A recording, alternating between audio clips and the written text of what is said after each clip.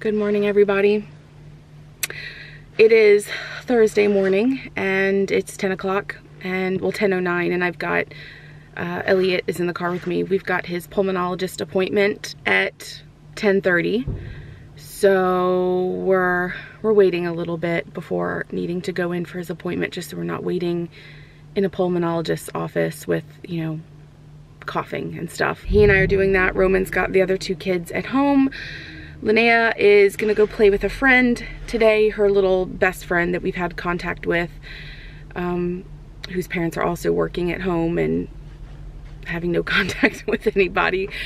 We figured that once a week we were gonna have the girls get together because Linnea is missing Kita, and there very well might come a time when they say no visits allowed whatsoever, but as of right now, children are still allowed.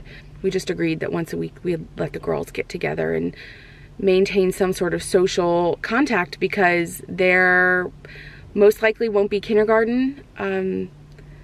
I don't know when the kids will get to go back to school next. Merkel said that we need tough restrictions for the next 8 to 10 weeks, which could put us right around Easter time. So I don't know if the kids will actually go back before Easter. They may just be home. We may just be in lockdown until then. So I've really been trying to just brace myself and prepare myself for that possibility. Elliot's sleeping in the car, so I'm letting him rest a little bit. I need to put up my park thing. So in Germany, every car has one of these. Every driver needs to have one of these because it tells when you arrived at a place, because there's a time limit in a lot of parking places. I mean, that are free, that you don't have to pay for. If you pay for it, you can be there as long as you want. But for free parking places like this current building, they have a time limit. So they only want people to be in this parking space for 120 minutes. And it varies from place to place. But if you put your parking thing, like I need to put that I got here at, let's say 10:15. Yeah. So I put it here just in between the 10 and the 10:30 spot. And then I'll put it in the dash, and then if anyone comes to check, then I have this saying, oh, getting close and personal. There we go. So we're just waiting. I probably actually could go ahead and start waking him up and get him in, because it'll take us a few minutes to get in. I don't want to do this. Tomorrow is also Elliot's appointment at the pediatrician.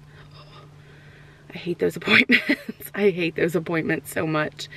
He's also getting a shot. He's getting his MMR, which is good.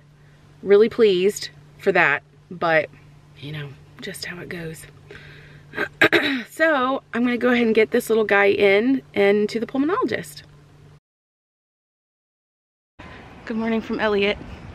He and I are walking in the snow. It's snowing, which is exciting. You know what? This is driving me nuts. I've got my mask here ready, so whenever I'm around people, I can just go ahead and put it on, and then that's it. But hey buddy, he's nice and toasty in here. Snow on the cars. Not a lot sticking. Elliot and I are on our way to his doctor's appointment. He has his, I think it's the U6 or U5. I have to look at his thing. I think it's the U6. Anyways, it's his one year checkup. That's what the equivalent is. He's also getting his MMR vaccination. Here's the funny thing. I remember being very terrified of Callum or Linnea getting like measles or mumps or rubella. You know, I was always really nervous about that, you know, until they got vaccinated, and then I felt like, okay, we're good. Little did I know a third baby would be born in the year of COVID. So it's been a whole different ball game with him in every way. And anyone who's had a baby this year, you know what I mean. Or last year, I should say, you know what I mean. So we're on our way now. I was hoping he would get sleepy and take a nap. I'm gonna cover his little ear. Shh. Shh. Oh, bless him. Shh. so sweet. He's so demanding, but he is so sweet.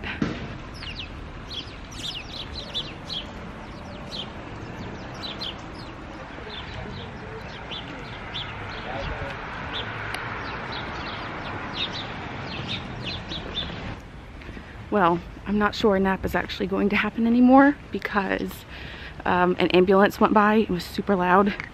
Woke this one up.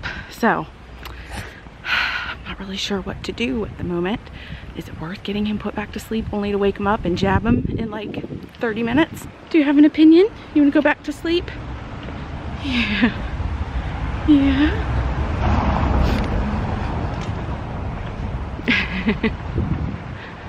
Oh.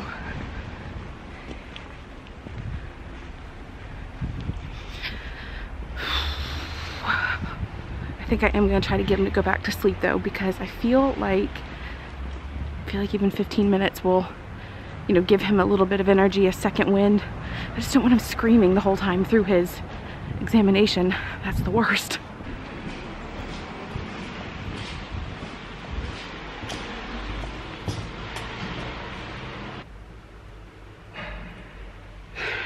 Here we go.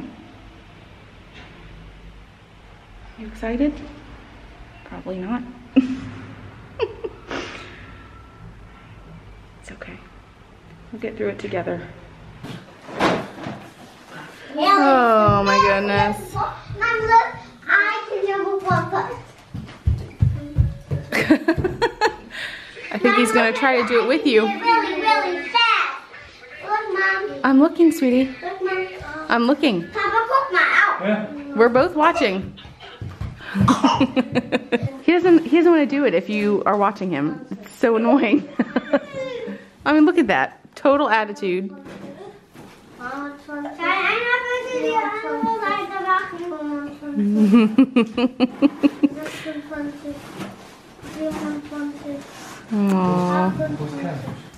einer mal bitte die andere Seite machen? Ja, ich mach gleich.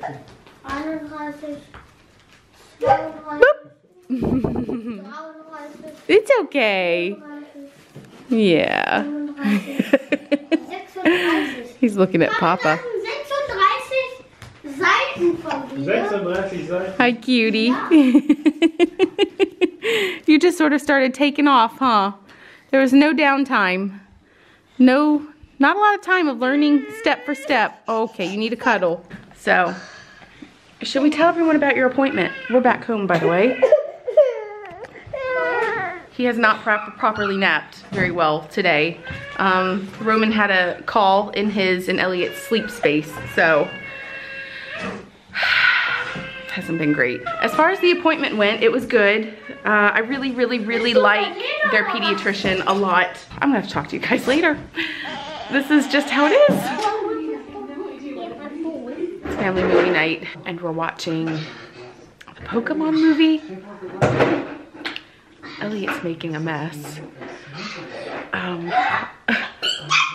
Calum's looking at his Pokemon cards. Am I poking? He's super excited because he's got them all in a safe place.